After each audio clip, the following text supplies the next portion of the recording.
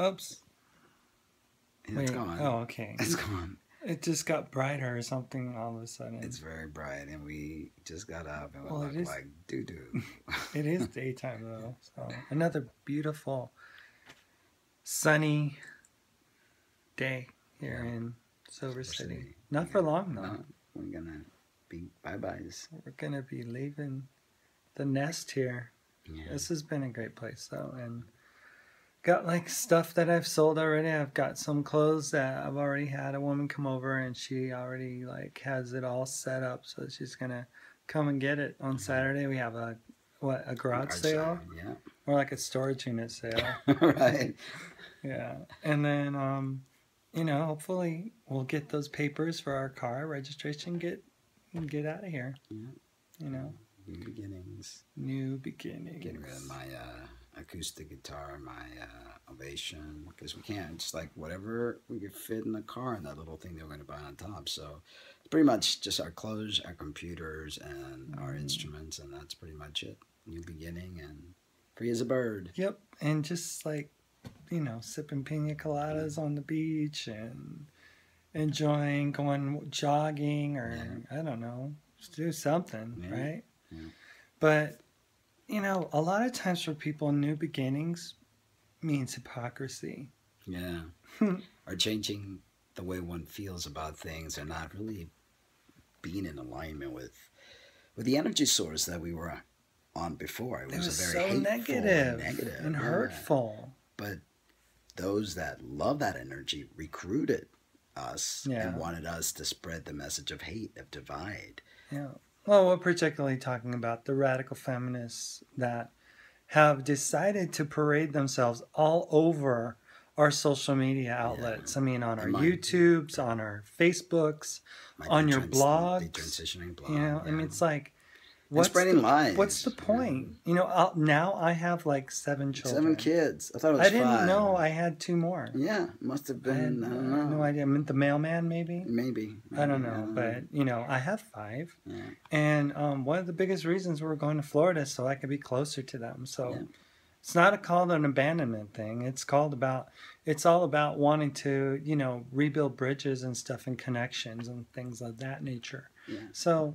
And about forgiving, Yeah. And but a lot of these drive families don't know what the word forgive. They love the anger. They love to bathe in it. That's their MO. Well, they talk about radical, the root form of it being the word to get to the root of. But I've done some research on my own, and the only thing that I've gotten to the root of in radical feminism is the radical form of hatred that they espouse. For against not men. Just men, for all of humanity. They even hate women that don't fit their ideological belief of what a woman should look like or be. Yeah. So they hate everybody, and they're usually older, miserable. A lot of them are lesbians, and some aren't. But it's just people with hormonal imbalances that I've found in their behavior and the way they express themselves, that they're not happy. And I'm used to dealing with women like that because I used to have a workout studio that I used to get a lot of women with hormonal imbalances. And I'm telling you, I mean, there's just this characteristics that they all share, And, hey, hate all you want.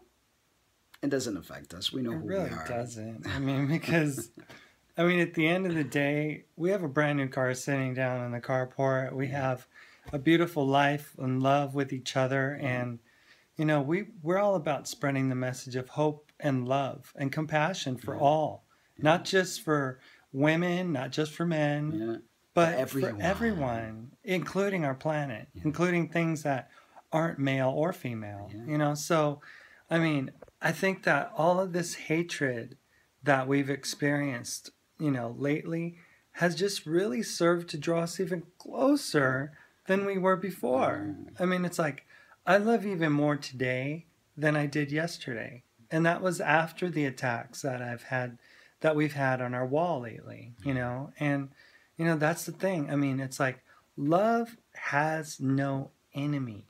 Hatred against somebody, where it goes right back at the person who pointed the hatred. So it does nothing. It does no good at all.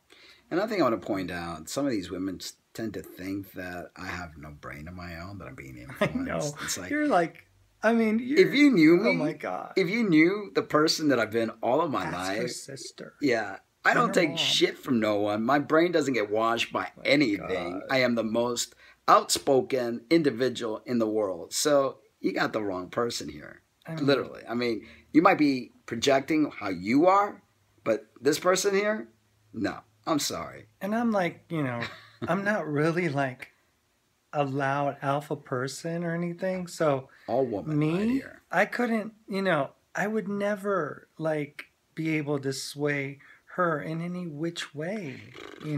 She loves me. She does things for me because she loves me, not because I've like somehow mangled her mind to thinking a certain way. And ironically, when we were fighting against the trans community, this is the exact same, angle that people wanted to paint you. Yeah, that I was brainwashed against me. Yeah, They were saying, "Oh, I think Leonard's being swayed. We need to kidnap her and release her from the bondage of being with a person like Maritza, like Mark at the time." yeah. And it's like, it's the same thing. Same energy. It's the same energy. Radical energy. Same hateful energy. Yep. And it's extreme. Extreme. And extreme anything is dangerous. Extreme fundamental religion. You see what's happening over in the Middle East. Yeah. That's extreme. What happens when black people and white people can't get along and they have different bathrooms for them back in the 50s and 60s? That is extreme. Mm-hmm. Enslaving people that belong to a certain race is extreme. These ideologies that, want to take away the rights of people like communism and Marxism are extreme. These are things that, and are being used by a political system as pawns, because they really don't care about you. And those that are following this ideology, they don't care about you. You're being used as pawn because it's a political ploy. Yeah. That's all it is. It pays the bills. They create this format, this movement, and then they make money out of it.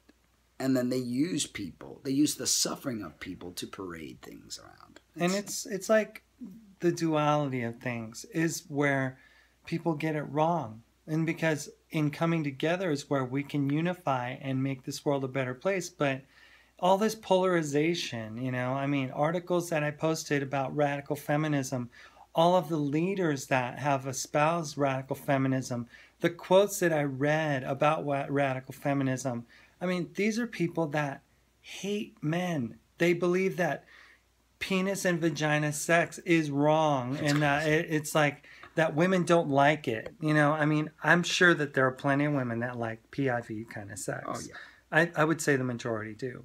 But, it's like you try to like enrage women to like become like angry with you. That's and to share in your anger. They do that, and they recruit the young individuals, young women, and fill them up with hate. And a lot of detransitioners have been used as pawns. And we've talked about this. And what is it, the WOLF organization? Women's Liberation Front. Yeah, and they're talking crap about us now on their little page there.